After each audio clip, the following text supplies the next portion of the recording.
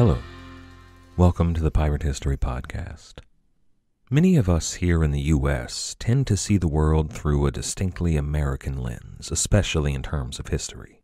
It was Ron Swanson that said everything before 1776 was a mistake, and that's kind of a play on the belief that America was the first great republic in the world, the country that led the rest of the world into a democratic form of self-rule.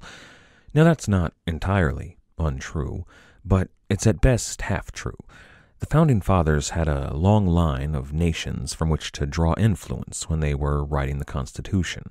There were Greece and Rome, of course, but then there were the nearly democratic states in the Holy Roman Empire. There was England's flirtation with self-rule and their following constitutional monarchy, and then there was the Dutch Republic.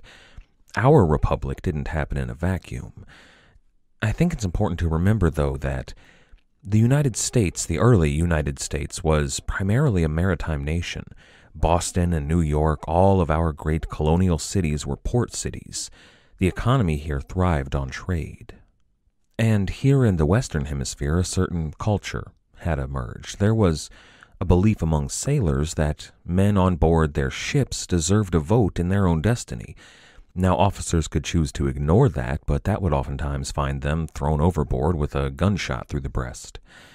Now, that attitude started on pirate ships, but almost like an infection, it started touching everything. From merchant ships to navy ships to dock workers to laborers to even the middle and then the upper classes.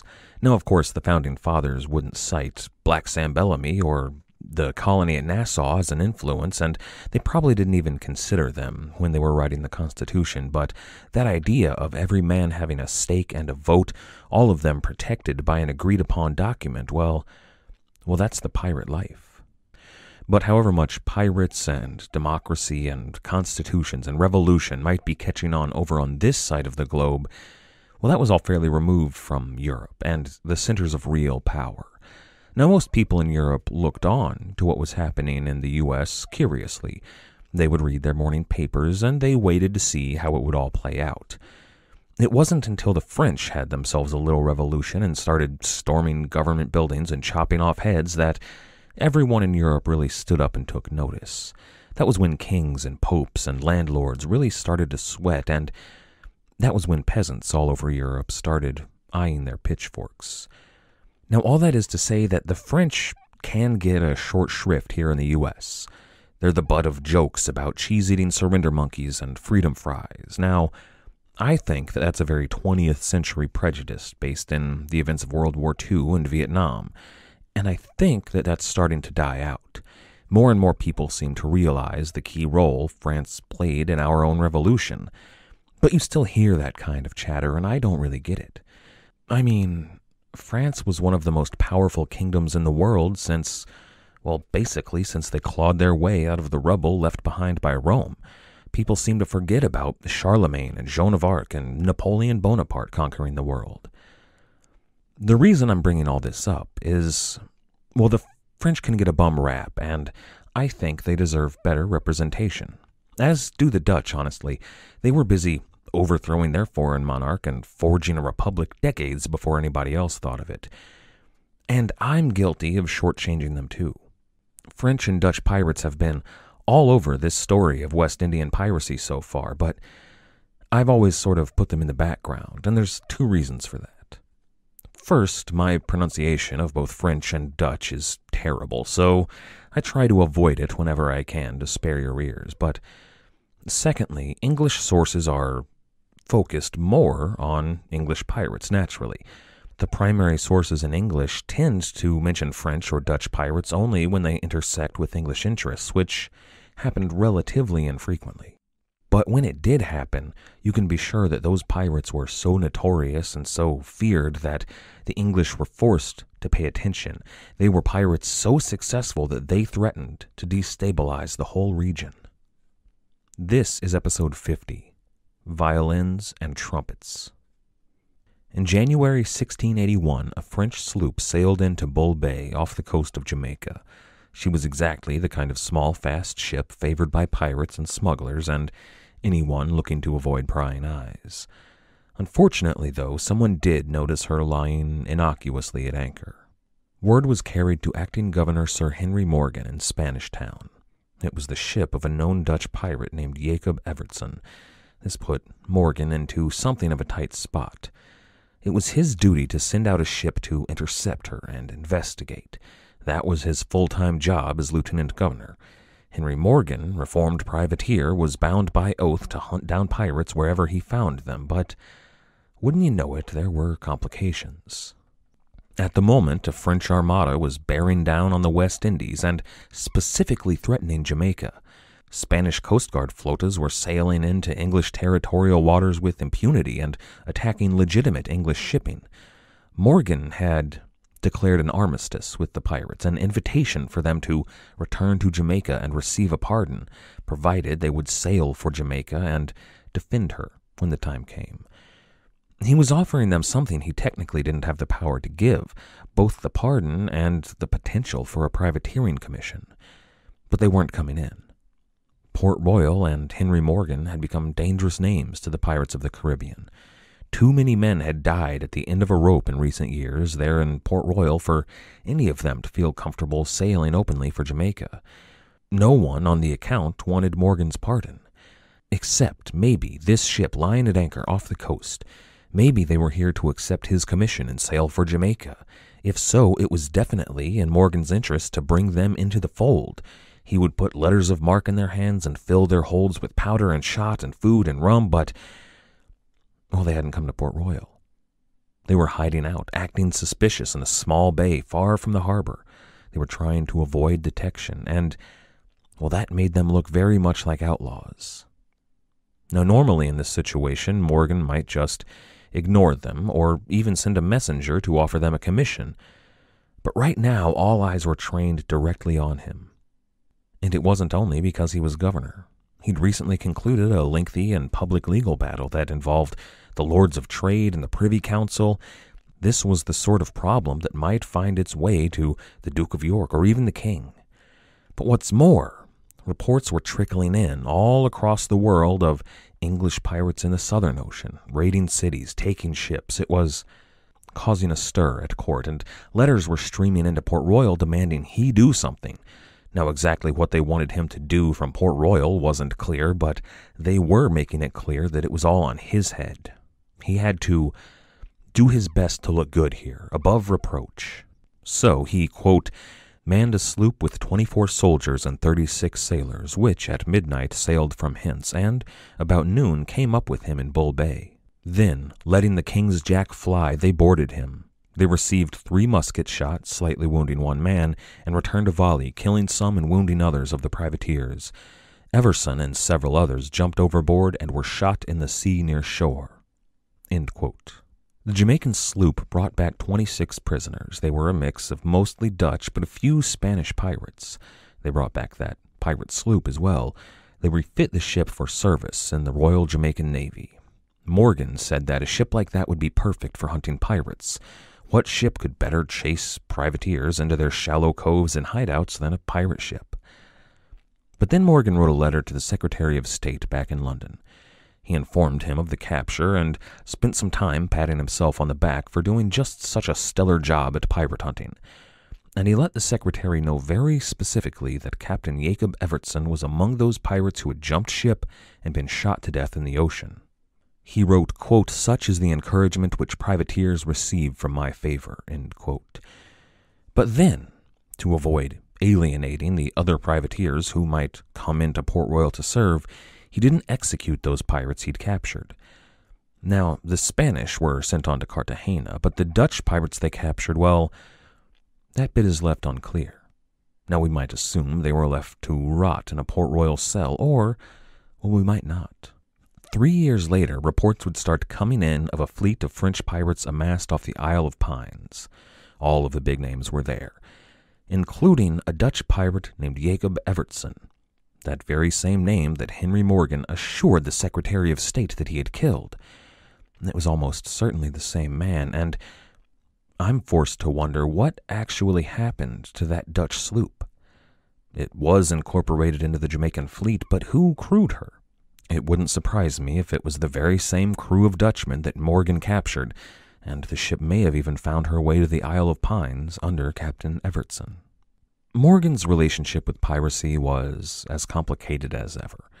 This Dutch pirate here was the least of his troubles. He'd received word that John Coxon was back in the West Indies, when the governor chased him after leaving the island. William Wright was causing trouble all along the Main.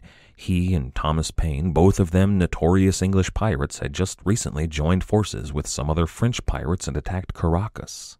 Those Englishmen were his responsibility. The lords back in England expected Morgan to do something about them. Now, normally that wouldn't be an issue. They were small-time raiders, the sort of men who took Indian canoes and fishing ships and didn't raise any major alarms.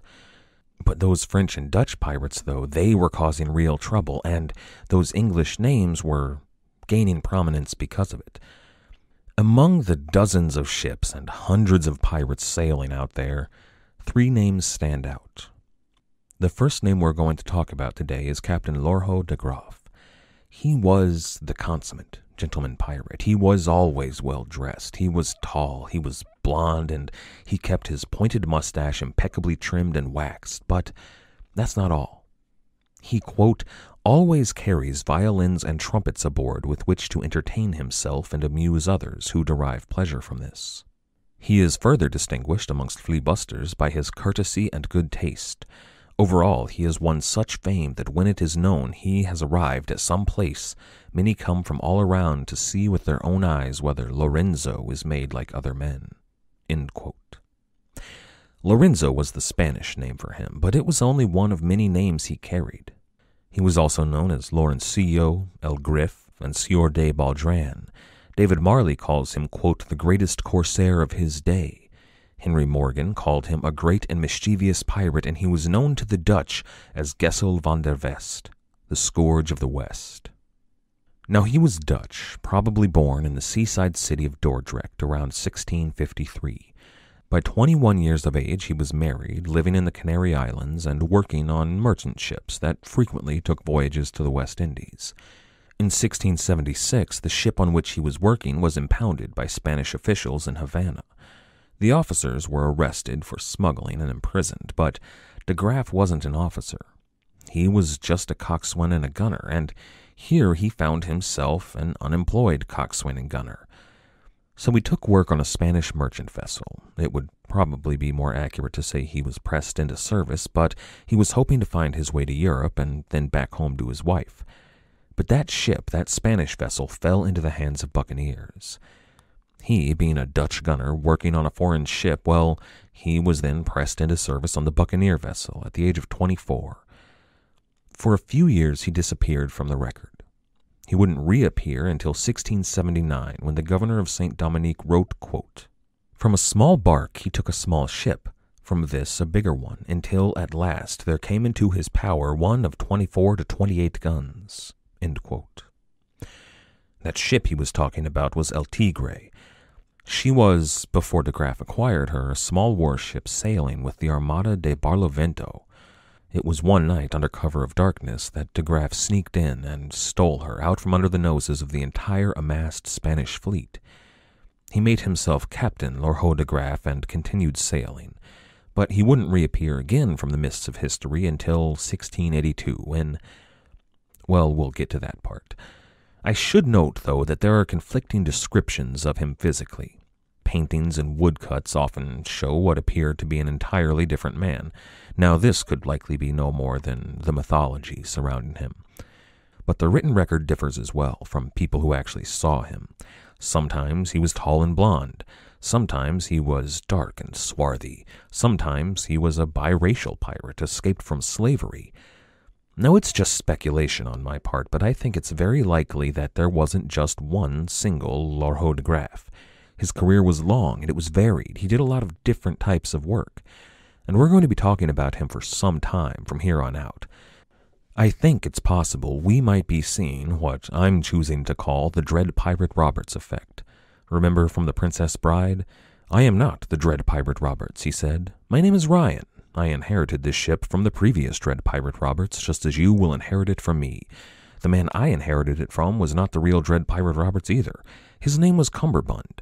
The real Roberts has been retired 15 years and living like a king in Patagonia. Then he explained the name was the important thing for inspiring the necessary fear. You see, no one would surrender to the Dread Pirate Wesley. So we sailed ashore, took on an entirely new crew, and he stayed aboard for a while as first mate, all the while calling me Roberts. Once the crew believed, he left the ship, and I have been Roberts ever since.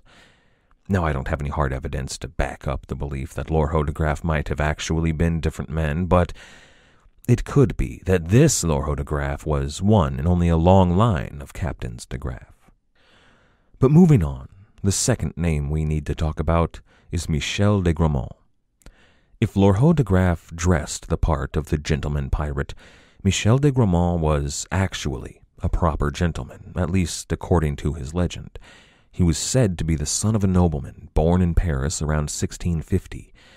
But he got into a duel with one of his sister's suitors and killed him, and he was forced to flee his home.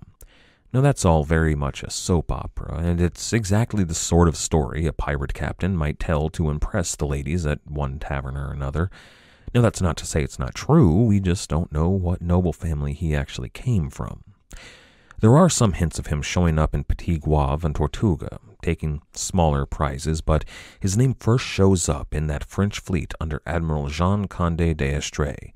We talked about that last time. Remember, 12 ships of the line, 12 frigates, 12 privateers, fire ships, gunboats, troop transports, and a hospital ship. It was a formidable fleet. It was the sort of fleet that made the Spanish and Dutch enemies of France tremble with fear. This was the tail end of the Franco-Dutch War, and relations were souring between France and England, which is why Morgan had to worry about that armada.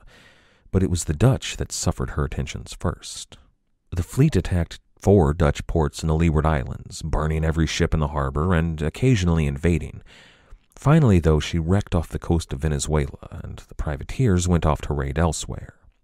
Well, Michel de Grammont was one of those privateers in the fleet.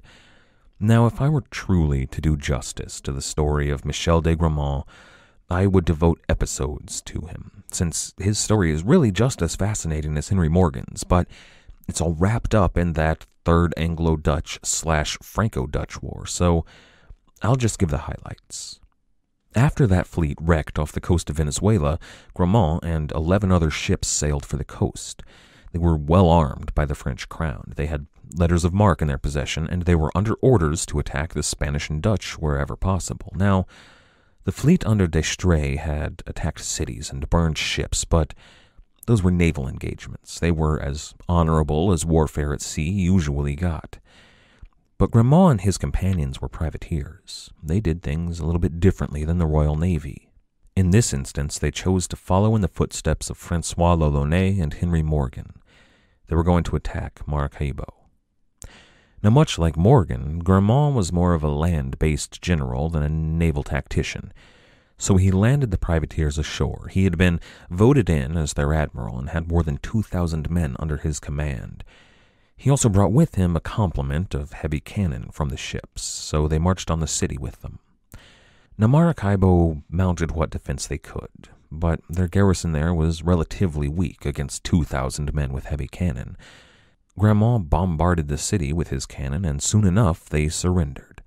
Now, the people of Maracaibo fled as quickly as possible, including the governor himself.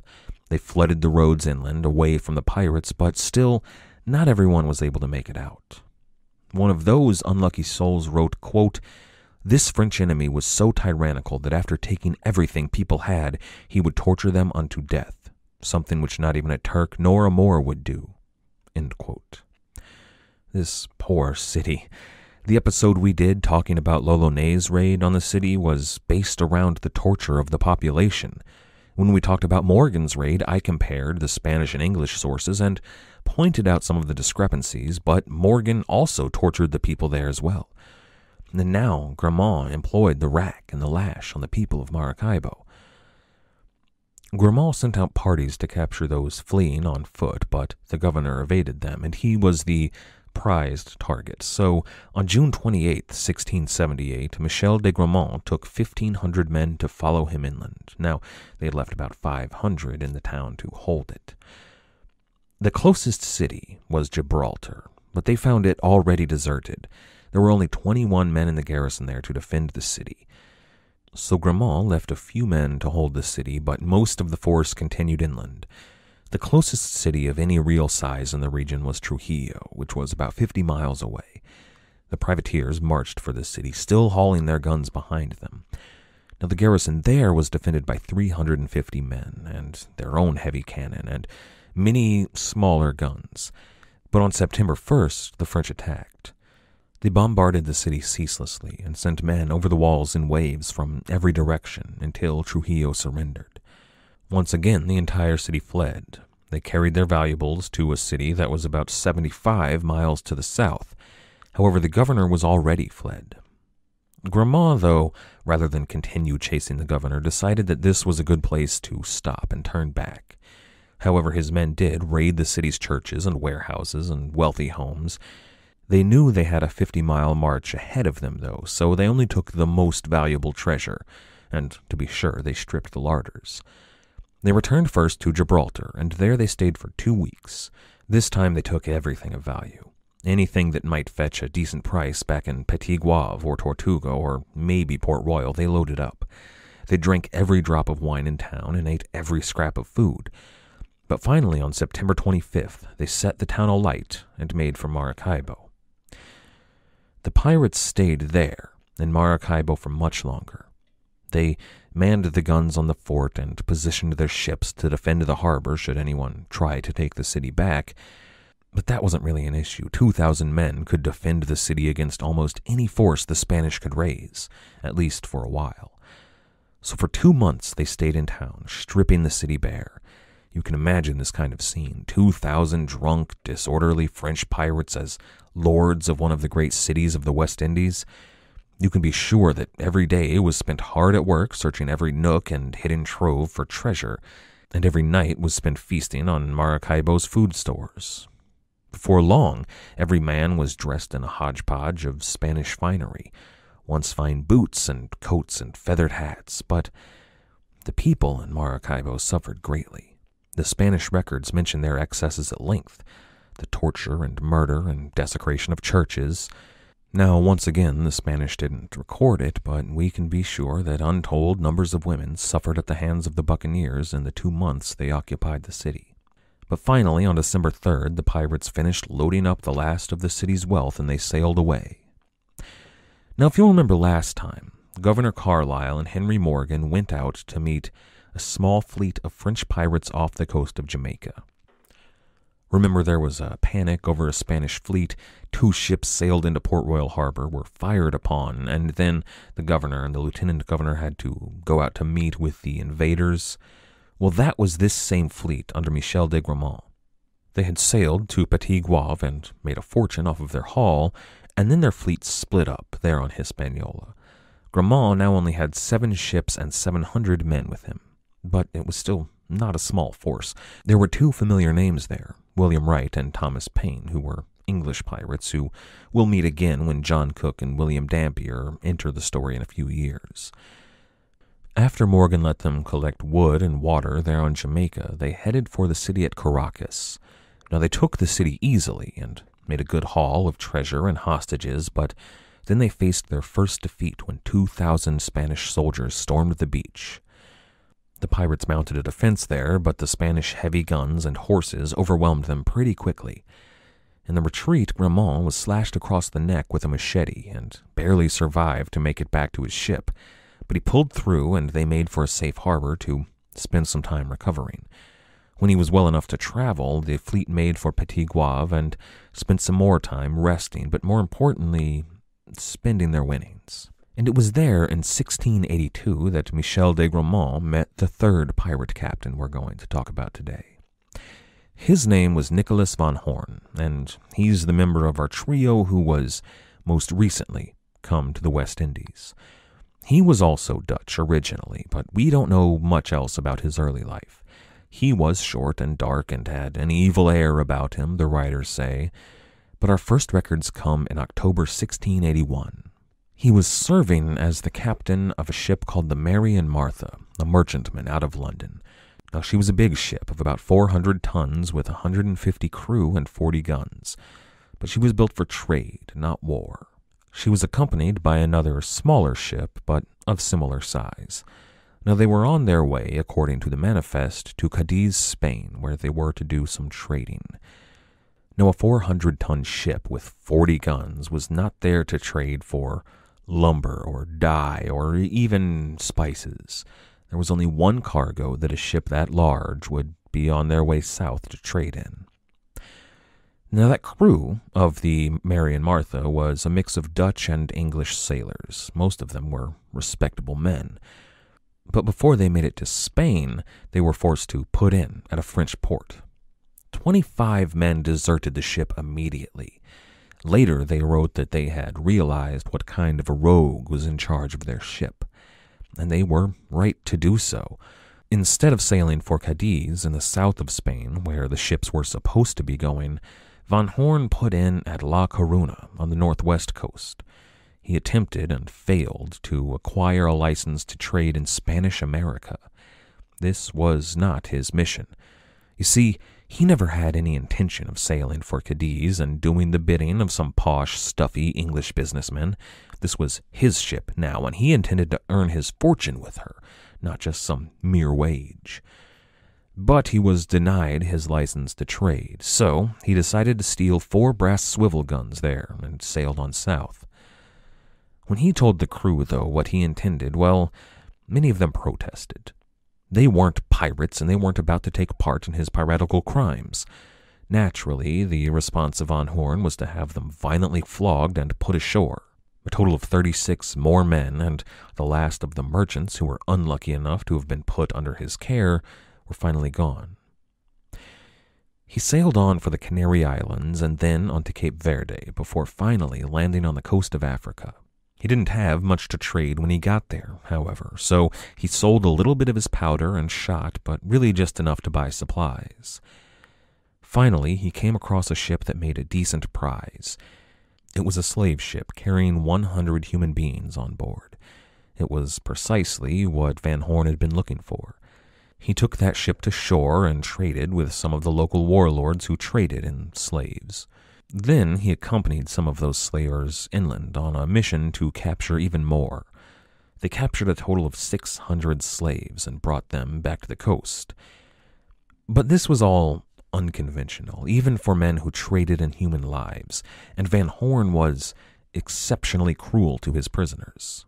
So yet more men abandoned Van Hoorn. They took that other ship which had accompanied him to Africa, along with their entire crew.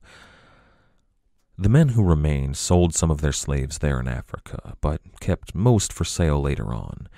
Van Hoorn then raided a Portuguese outpost, taking a few more slaves and a few more guns, but he had pressed his luck there in Africa and chose to flee for the West Indies. Now, most ships traveling on the trade winds first reached the island of Trinidad, and the Mary and Martha was no different. But Van Hoorn wasn't able to sell his slaves on Trinidad. All he could do was buy some much-needed food and water. En route from Africa, maybe 200 of his slaves had died through neglect and abuse, so he only had 300 men and women left. Those 300, though, he was contracted to deliver to the Spanish island at Santo Domingo, where he arrived in November 1682. If he expected a warm welcome, well, what he received was an unpleasant one. Upon making landfall, he was arrested, his ship and his slaves were impounded, and all of his crew was put in chains. There were a number of different reasons for this arrest. First of all, he showed up in a Spanish colony bearing slaves for sale with no license to trade in either slaves or in Spanish America. Remember, he'd failed to acquire that back in Spain.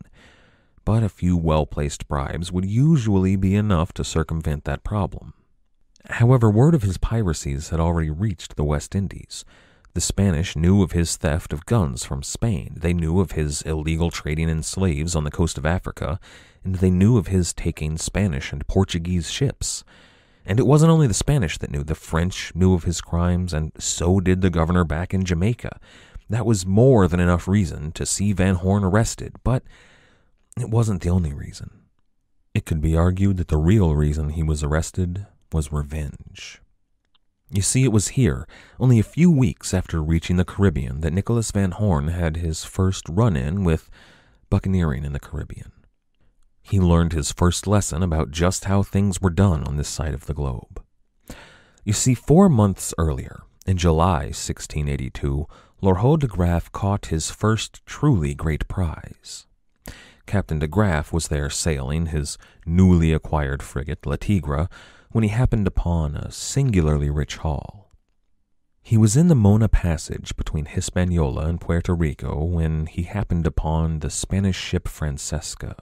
She was out of Havana under Captain Manuel Delgado, and when de Graaf came upon her, the crew was busy preparing to make landfall.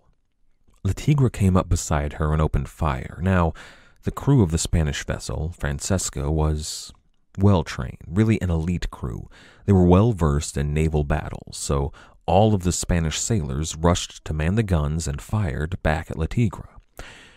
The crew of La Francisca fought well. They killed a total of 50 men, which was a full fifth of de Graaf's crew of 250, but the pirates fought harder. They sent over a boarding party. That boarding party was met with pistols and sabers, but the French and Dutch pirates fought through that defense until the Spanish finally, at length, surrendered. The pirates knew just what they would find in the holds of La Francesca, which is why they fought so hard to take her. There was 120,000 pieces of eight in the hold, a king's ransom in fine Spanish silver. Here's the thing, though. That haul, all 120,000 pieces of eight, well, it was bound for Santo Domingo. This was a payroll ship. That payroll was intended for the sailors and soldiers and officials there in Santo Domingo. And that pay was stolen by Lord de Graaf, a Dutch pirate. And here, just a couple of months later, this other Dutch pirate, Nicholas Van Hoorn, sails into Santo Domingo without a care in the world. He's got a hold full of slaves. That hold had to be worth at least 120,000 pieces of eight. Plus, they had the privilege of watching him rot in the dungeons. He was arrested for being a Dutchman and a pirate when the Spanish had just been, robbed by a Dutchman and a pirate. Now, Van Hoorn complained loudly of his mistreatment to anyone who would listen. He said the Spanish were petty thieves, that they'd stolen his cargo from him. The magistrate replied via a stout messenger with a sturdy lash. The Spanish told Nicholas Van Hoorn that he could collect his losses from Lord de Graaf. The pirates there spent a few months in the cells under Santo Domingo.